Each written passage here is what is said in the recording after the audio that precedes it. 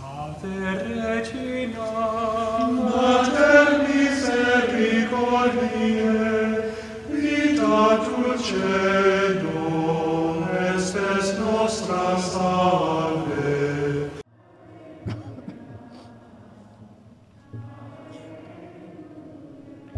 The Lord be with you. A reading from the Holy Gospel according to Mark. On leaving the synagogue, Jesus entered the house of Simon and Andrew with James and John. Simon's mother-in-law lay sick with a fever. They immediately told him about her. He approached, grasped her hand, and helped her up. Then the fever left her, and she waited on them. When it was evening after sunset, they brought to him all who were ill or possessed by demons. The whole town was gathered at the door. He cured many who were sick with various diseases, and he drove out many demons, not permitting them to speak because they knew him. Rising very early before the dawn, he left and went off to a deserted place where he prayed. Simon and those who were with him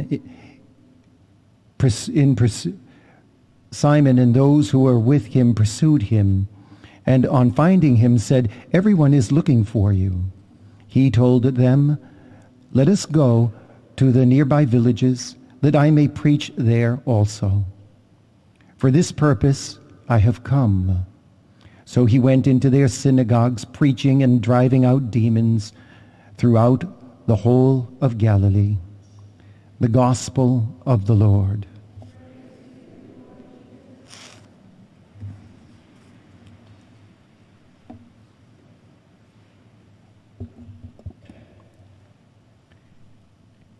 Samuel, who we find here on our Old Testament reading,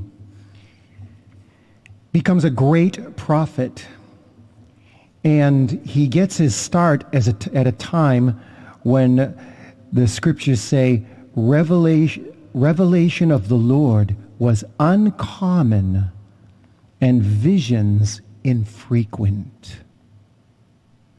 In other words, people were not open to what God was saying. They had no taste for him, no desire, and perhaps no tolerance. And yet the prophet Joel 200 years earlier would say this: "It shall be a time to pass when I will pour out my spirit upon all flesh." That's all people. "Your sons and daughters will prophesy."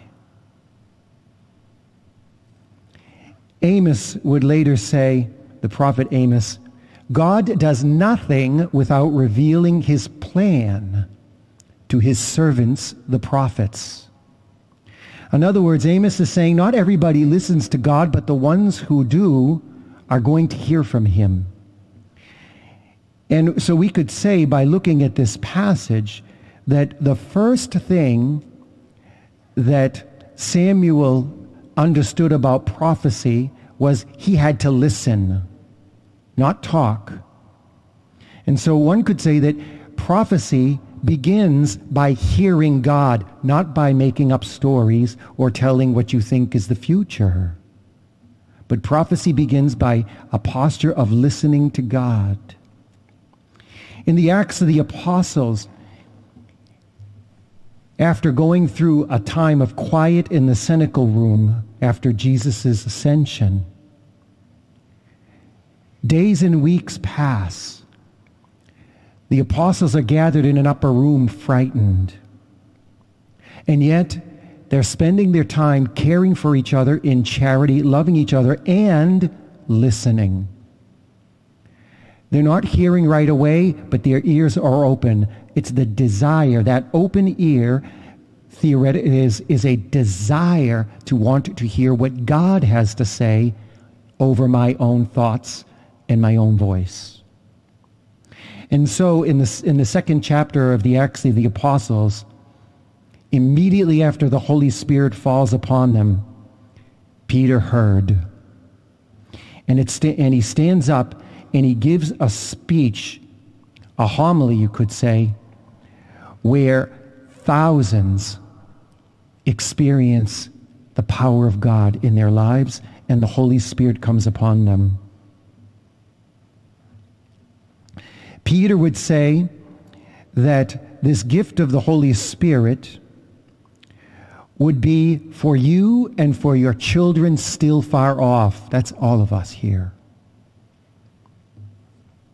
And so the Lord is calling us, and we have this gift of prophecy if you were baptized. And I look at the scriptures and I say to myself, baptizing all flesh, the Spirit coming upon all flesh, prophecy for all flesh, that's because we're one with Jesus Christ. He gives us the gift of prophecy, but first we must begin by listening. And so Samuel says finally in answer, "Speak, Lord, your servant is listening."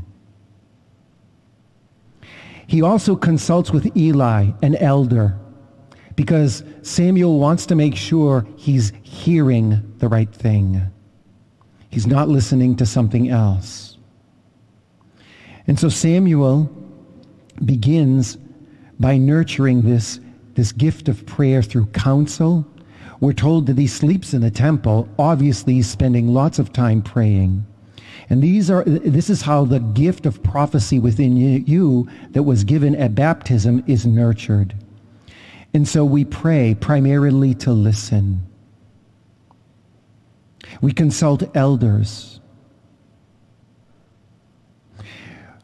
We look at Scripture and we're attentive to the 10 Commandments. If I'm hearing or having thoughts or hearing things from other people, or I think I'm hearing from God and it violates the 10 Commandments, that's a deception. It doesn't mean you're bad. It means that sometimes there are other voices trying to convince us of the wrong thing.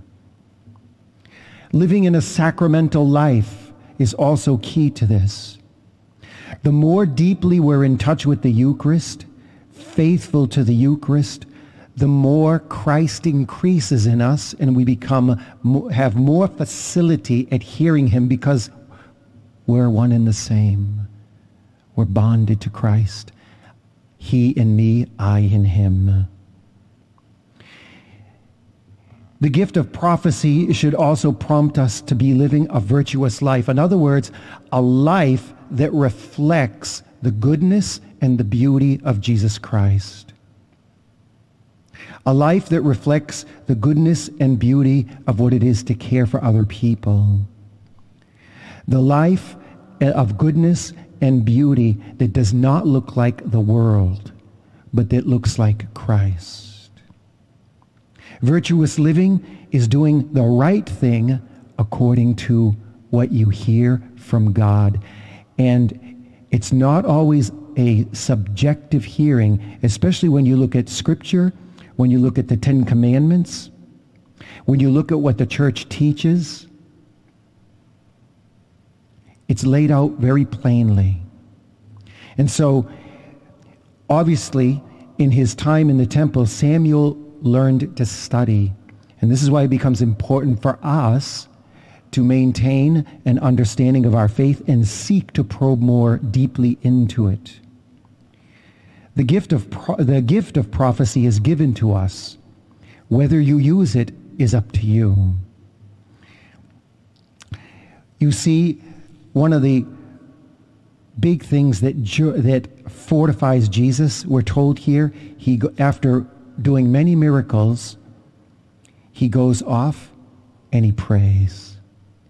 Because after everything he's done, he has to make sure he's not only concerned with himself, but with the will of the Father. So he takes off to a lonely place to pray. Him and his daddy chat. And his daddy gives him instructions for the next town. In the same way, when we come before him and take the time in prayer and open to hearing him, we will receive inspirations that will lead us and guide us to be prophets, not necessarily by what we say, but the loudest prophetic voice is how we live, especially as we live in the life of Jesus Christ, who must increase while we decrease.